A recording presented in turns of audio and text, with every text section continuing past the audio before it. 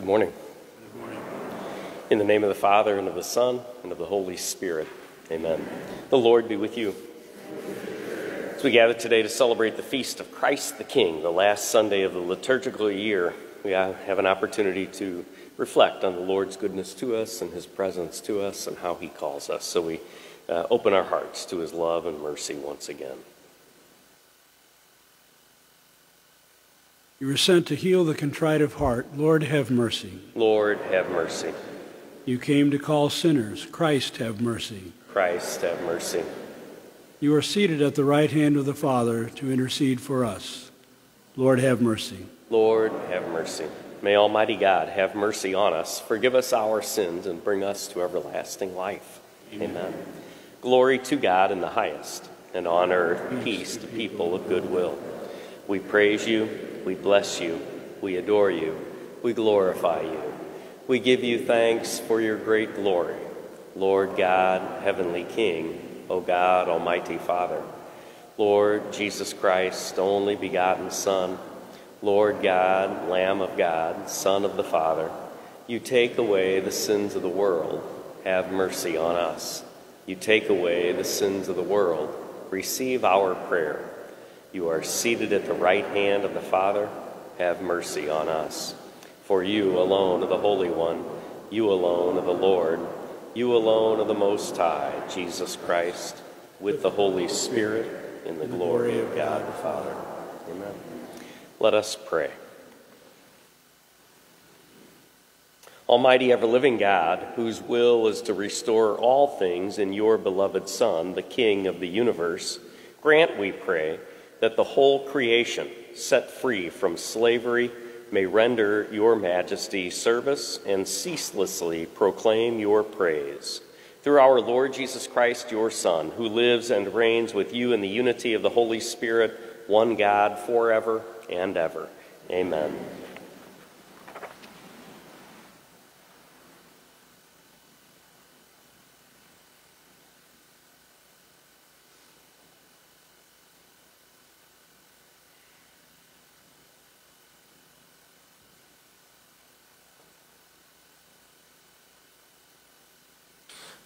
A reading from the book of the prophet Ezekiel. Thus says the Lord God, I myself will look after and tend my sheep. As a shepherd tends his flock when he finds himself among his scattered sheep, so will I tend my sheep. I will rescue them from every place where they were scattered, when it was cloudy and dark. I myself will pasture my sheep. I myself will give them rest, says the Lord God. The lost I will seek out. The strayed I will bring back. The injured I will bind up. The sick I will heal. But the sleek and the strong I will destroy, shepherding them rightly. As for you, my sheep, says the Lord God, I will judge between one sheep and another, between rams and goats. The word of the Lord. Thanks be to God. The Lord is my shepherd. There is nothing I shall want. The Lord is my shepherd. There is nothing I shall want. The Lord is my shepherd. I shall not want. In verdant pastures he gives me repose. The Lord is my shepherd. There is nothing I shall want. Beside restful waters he leads me. He refreshes my soul. He guides me in right paths for his name's sake. The Lord is my shepherd. There is nothing I shall want. You spread the table before me in the sight of my foes. You anoint my head with oil. My cup overflows. The Lord is my shepherd. There is nothing I shall want. Only goodness and kindness follow me all the days of my life, and I shall dwell in the house of the Lord for years to come. The Lord is my shepherd, there is nothing I shall want.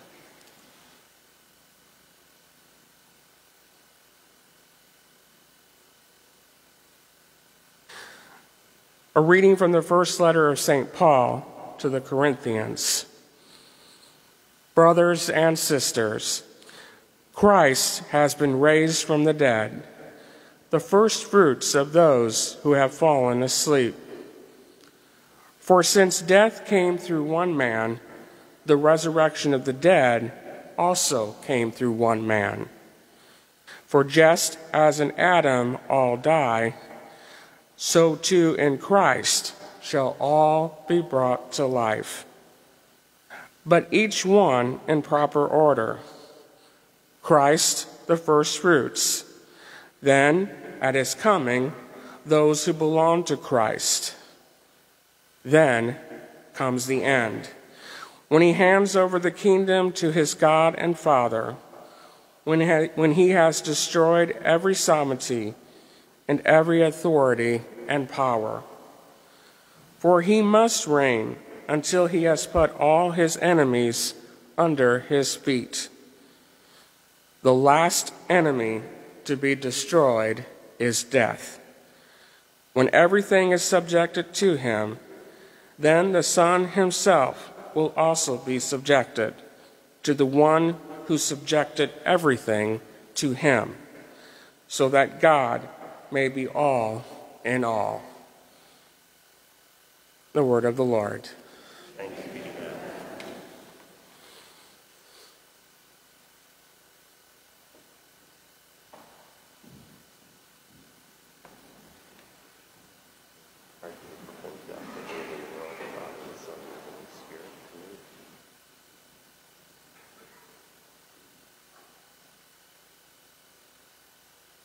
The Lord be with you. A reading from the Holy Gospel according to Matthew. Jesus said to his disciples, "When the Son of Man comes in his glory, and all the angels with him, he will sit upon his glorious throne, and all the nations will be assembled before him. And he will separate them one from another, as a shepherd separates the sheep from the goats. He will place the sheep on his right and the goats on his left. Then the king will say to those on his right, 'Come, you who are blessed by my Father, inherit the kingdom prepared for you from the foundation of the world. For I was hungry, and you gave me food. I was thirsty, and you gave me drink. A stranger, and you welcomed me. Naked, and you clothed me. Ill, and you cared for me. In prison, and you visited me.' Then the righteous will answer him and say, 'Lord, when did we see you hungry and feed you, or thirsty and give you drink? When did we see you a stranger and welcome you, or naked and clothe you? When did we see you ill or in prison and visit you?' And the king will say to them in reply, 'Amen, I say to you, whatever you did for one of these least brothers of mine, you did for me.' Then he will say to those on his left, 'Depart from me, you accursed, into the eternal fire prepared for the devil and his angels. For I was hungry, and you gave me no food. I was thirsty, and you gave me no drink. A stranger, and you gave me no welcome. Naked, and you gave me no clothing. Ill and in prison, and you did not care for me.' Then they will answer him and say, 'Lord, when did we see you hungry or thirsty, or a stranger or naked, or ill or in prison, and not minister to your needs?' He will answer them, 'Amen, I say to you, what you did not do for one of these least ones, you did not do for me.' And these will go off to eternal punishment, but the righteous to eternal life." The Gospel of the Lord. Praise to you, Lord Jesus Christ.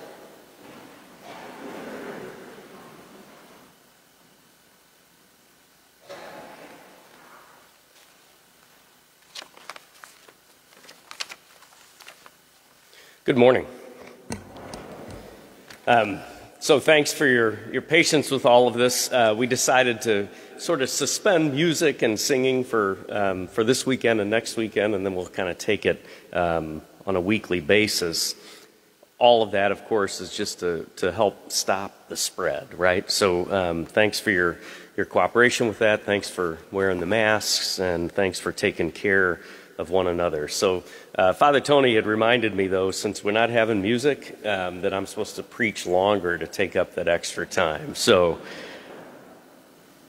today we celebrate the feast of Christ the King, great feast. And it's interesting when we celebrate this feast of Christ the King, when we talk about him as a king, there's no thrones or rich garments that we talk about when we talk about this one. Instead, we hear of things like service, of being a good shepherd, of care, of concern for those who are the most lowly. Jesus very clearly states that when we serve those who are in need, we serve him.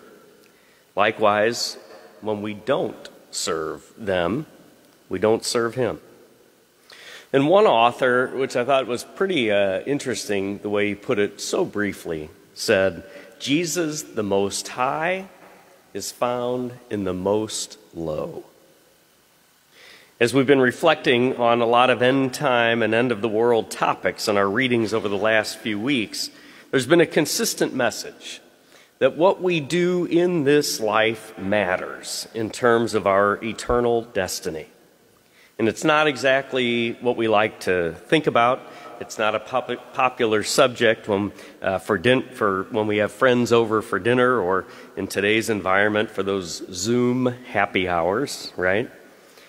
And it's not meant for us to hear this as threatening, but more so as an invitation, as Jesus' way to show us the ways to imitate him and to grow closer to him. That's what this is about. And as we deal with the threat of COVID-19 and its spread, as we feel more distance between us and others, as difficult as it is to have those personal encounters anymore, there remains great need and still many opportunities to serve those who are in need. And in doing so, to serve the God who dwells in them. So I think our call, even in the midst of all of this craziness, is to focus away from what we can't do when it comes to living our Christian vocation, to more focus on how we can serve and how the Lord calls us to serve him and others in the midst of this. So I was thinking about this, and maybe we can think of our own examples, but for that person who's suffering from COVID, or who's isolated or quarantined, or who lives in fear, or who's lonely or anxious, and we sure see plenty of that, a phone call can make a huge difference. Or for the needy who are hungry or homeless, or who just don't have enough resources, a gift to the St. Vincent de Paul Society, or to the food pantry, or to the effort to help our local homeless population can help a ton. Or for us, even to maybe clean out our closet and to let go of that extra coat can sure help keep another person warm. And we can think of many other acts of kindness and service that we can do. But the call we get today is to do something. And the thing to avoid, as Jesus speaks to us today, is to do nothing. There's a great story about a king who had no child to succeed him to the throne. So in order to find somebody to succeed him, he decides to interview potential candidates in his kingdom to be the next king. He said there were only two qualifications. The successful candidate would need love for God and love for neighbor. Those were the two things.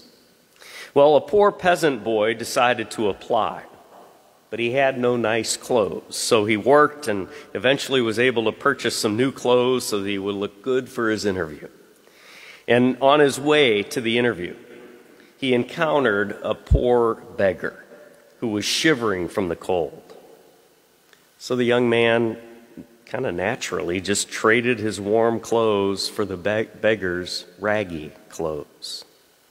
And he thought to himself, there's no way that he was going to get that job now. But he went anyway. He was escorted in to see the king for his interview, and to his surprise, the young man saw that the king was wearing the clothes that he gave to the poor man. The king disguised himself as the poor man. Impressed by the young man's generosity and sacrifice and care for neighbor, he said to the young man, "Welcome, my son." And he got the role. Jesus, the Most High, is found in the most low.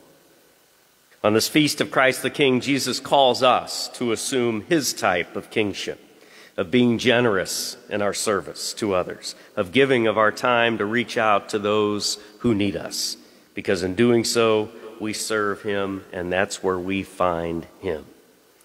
In this Eucharist, Christ, our King, comes to us and becomes one with us again.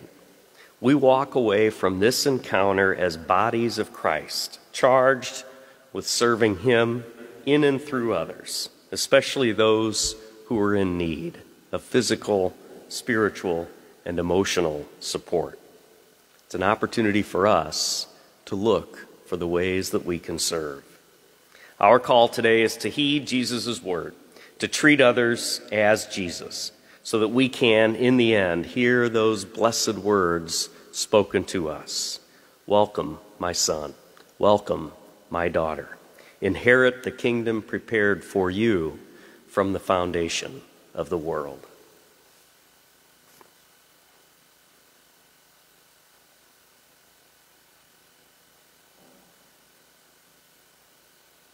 I invite you to stand. And together as a family of faith, let us profess our faith. I believe in one God, the Father Almighty, maker of heaven and earth, of all things visible and invisible. I believe in one Lord, Jesus Christ, the only begotten Son of God, born of the Father before all ages, God from God, light from light, true God from true God, begotten, not made, consubstantial with the Father. Through him all things were made.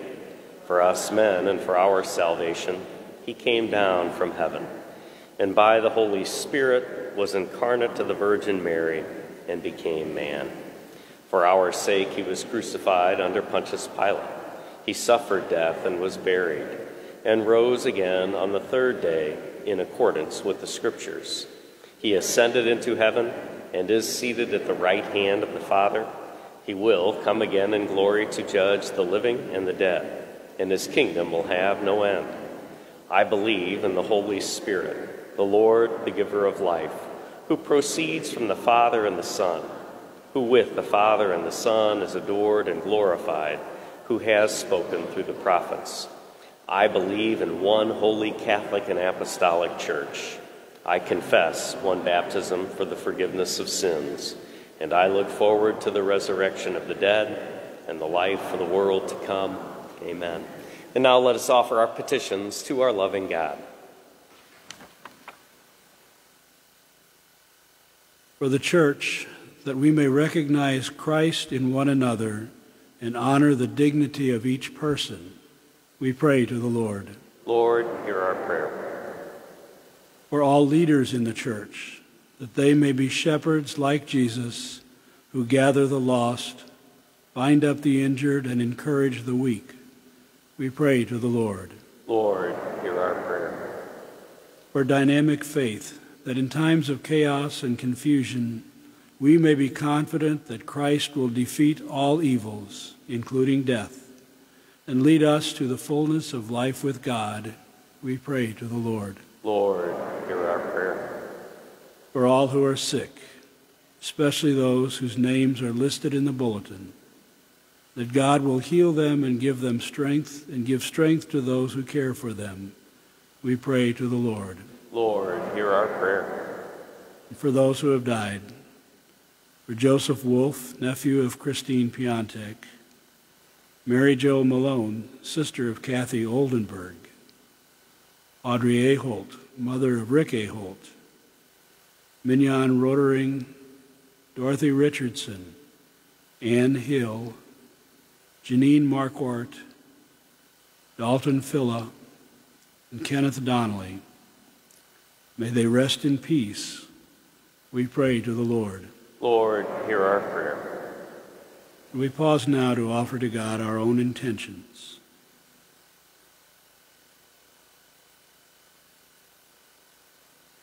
We pray especially for Davis Boer, for whom this Mass is being offered. We pray to the Lord. Lord, hear our prayer. Lord, we come before you with thanks and in faith. We ask you now to hear us as we pray. Listen to the prayers we've spoken and those that we hold in the silence of our hearts. In your compassion and mercy, answer us. We ask this through Christ our Lord. Amen.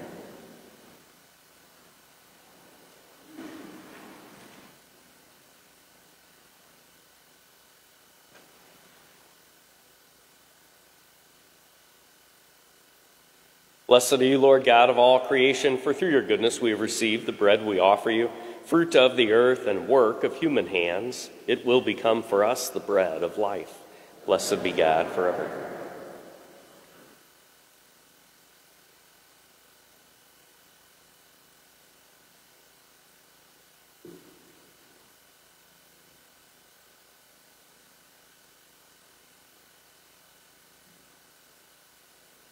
Blessed are you, Lord God of all creation, for through your goodness we have received the wine we offer you, fruit of the vine and work of human hands. It will become our spiritual drink.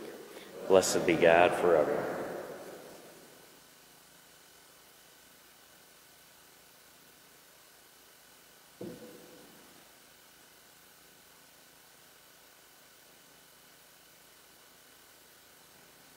Let us pray that my sacrifice and yours may be acceptable to God, the Almighty Father.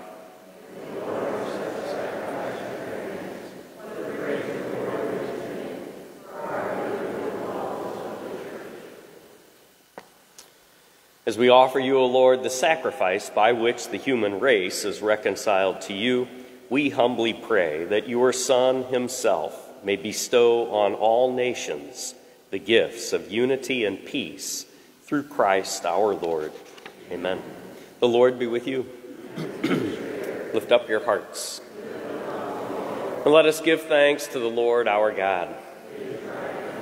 It is truly right and just, our duty and our salvation, always and everywhere, to give you thanks, Lord, Holy Father, Almighty and eternal God. For you anointed your only begotten Son, our Lord Jesus Christ, with the oil of gladness, as eternal priest and king of all creation, so that by offering himself on the altar of the cross as a spotless sacrifice to bring us peace, he might accomplish the mysteries of human redemption, and making all created things subject to his rule, he might present to the immensity of your majesty an eternal and universal kingdom, a kingdom of truth and life, a kingdom of holiness and grace, a kingdom of justice, love, and peace. And so with angels and archangels, with thrones and dominions, and with all the hosts and powers of heaven, we sing the hymn of your glory, as without end we acclaim. Holy, holy, holy Lord, God of hosts, heaven and earth are full of your glory. Hosanna in the highest. Blessed is he who comes in the name of the Lord. Hosanna in the highest.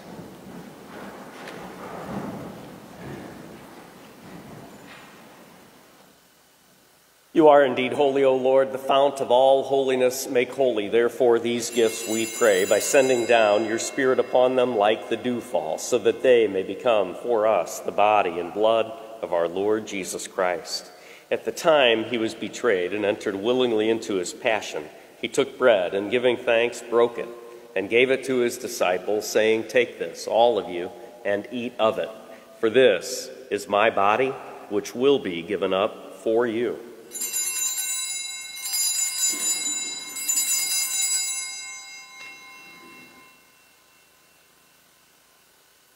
In a similar way, when supper was ended, he took the chalice, and once more, giving thanks, he gave it to his disciples, saying, "Take this, all of you, and drink from it, for this is the chalice of my blood, the blood of the new and eternal covenant, which will be poured out for you and for many for the forgiveness of sins. Do this in memory of me."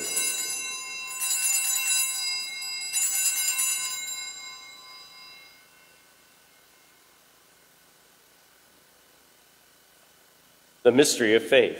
We proclaim your death, O Lord, and profess your resurrection until you come again. Therefore, as we celebrate the memorial of his death and resurrection, we offer you, Lord, the bread of life and the chalice of salvation, giving thanks that you have held us worthy to be in your presence and minister to you. Humbly we pray that, partaking of the body and blood of Christ, we may be gathered into one by the Holy Spirit. Remember, Lord, your church spread throughout the world, and bring her to the fullness of charity, together with Francis, our Pope, and Mitchell, our Bishop, and all the clergy. Remember also our brothers and sisters who have fallen asleep in the hope of the resurrection, and all who have died in your mercy. Welcome them into the light of your face. Have mercy on us all, we pray, that with the Blessed Virgin Mary, Mother of God, with Blessed Joseph, her spouse, with the blessed apostles, and all the saints who have pleased you throughout the ages, we may merit to be co-heirs to eternal life, and may praise and glorify you through your Son, Jesus Christ.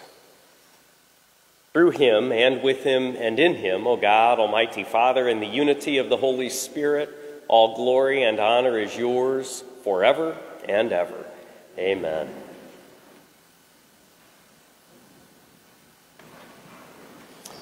At the Savior's command, informed by divine teaching, we dare to say, Our Father, who art in heaven, hallowed be thy name. Thy kingdom come, thy will be done, on earth as it is in heaven. Give us this day our daily bread, and forgive us our trespasses, as we forgive those who trespass against us. And lead us not into temptation, but deliver us from evil.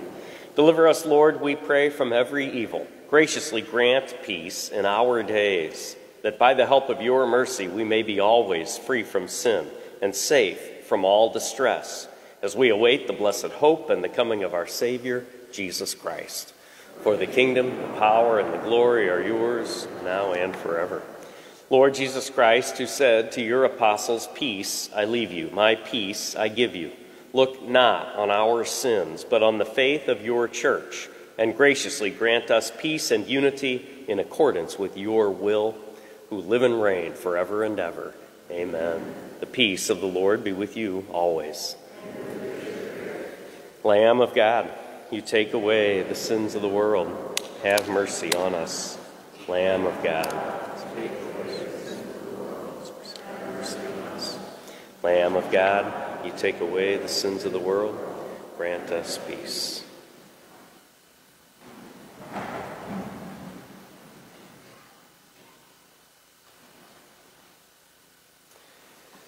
Behold the Lamb of God.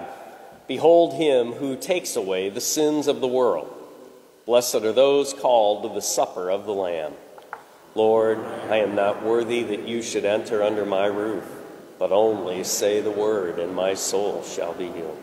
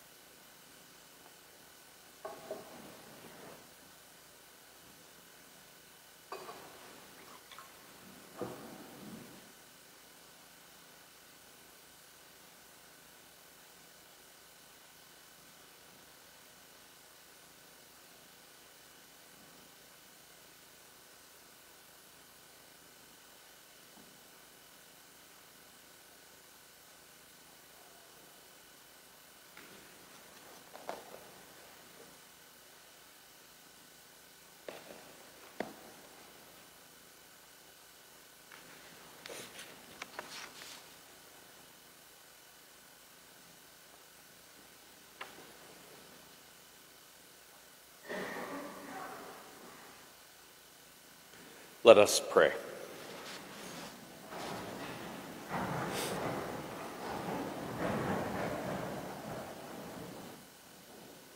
Having received the food of immortality, we ask, O Lord, that glorifying in obedience to the commands of Christ, the King of the universe, we may live with him eternally in his heavenly kingdom, who lives and reigns forever and ever. Amen. Just a few announcements. Thanks for your cooperation with all of this craziness. Based on that current mandate in place for Franklin County, we are requiring masks at all times in church and ask that you continue to practice safe distancing and sanitizing and all of those good things. Thank you for your cooperation with this and your care for the health and safety of others. And of course, let us pray for the end of this pandemic and for all who suffer because of it. There are many out there. Our Christmas outreach program begins this weekend. There are ornaments on the giving trees. There's one here in church.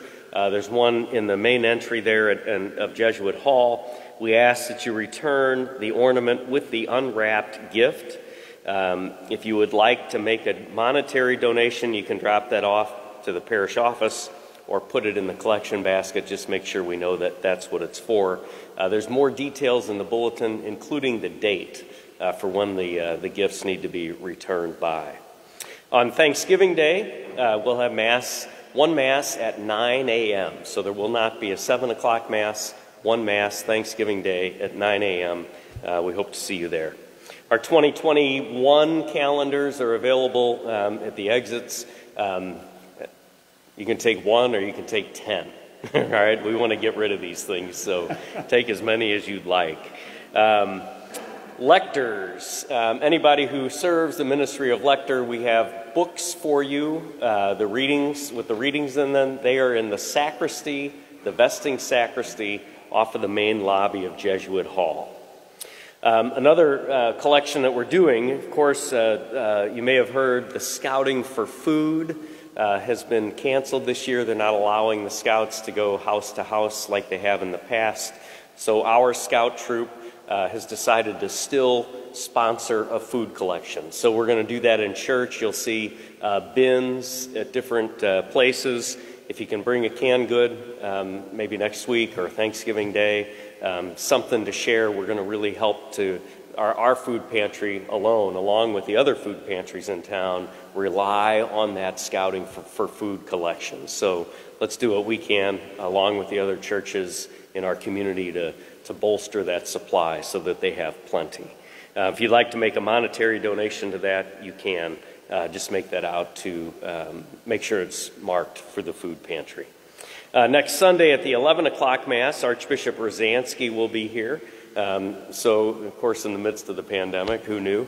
And he will be, and it'll be the Mass of my formal installation as pastor here. So I'm excited about that, although I wish it were under different circumstances and we could have a big party, but we won't. So, and then several people and families to keep in your prayers who suffered a death. So it's been a lot over the last week and a half or so. But for Mignon Rodering, Joseph Wolf, who's the nephew of Christine Piontek, for Dorothy Richardson, Kenneth Donnelly, Ann Hill, Janine Marquardt, Mary Jo Malone, who's the sister of Kathy Oldenburg, Audrey Aholt, the mother of Rick Aholt, and Dalton Filla, the son of Scott Filla.